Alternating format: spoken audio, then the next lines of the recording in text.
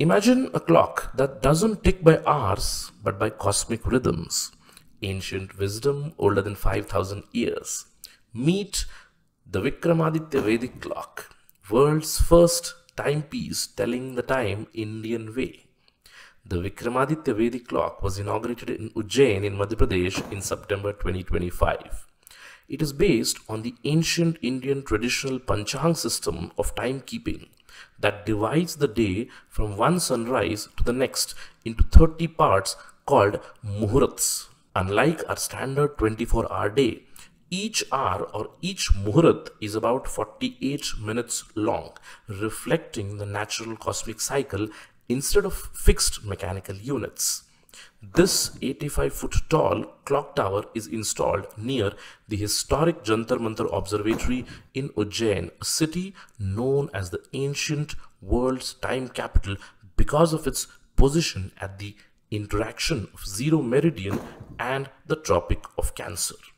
The clock not only shows traditional Vedic time but also Indian Standard Time and the Greenwich Mean Time. It connects the internet and is accompanied by a mobile app that gives users access to 7,000 years of Indian chronology starting from 3179 BC, the Mahabharata era. The app provides detailed Panchang information such as Tithi, Nakshatra, Yoga, Karna, important days, festivals, and even weather updates. The app is available in 189 languages, making this ancient knowledge globally accessible. It is invented by R.O. Srivastav. This clock is a blend of India's deep scientific heritage and modern technology.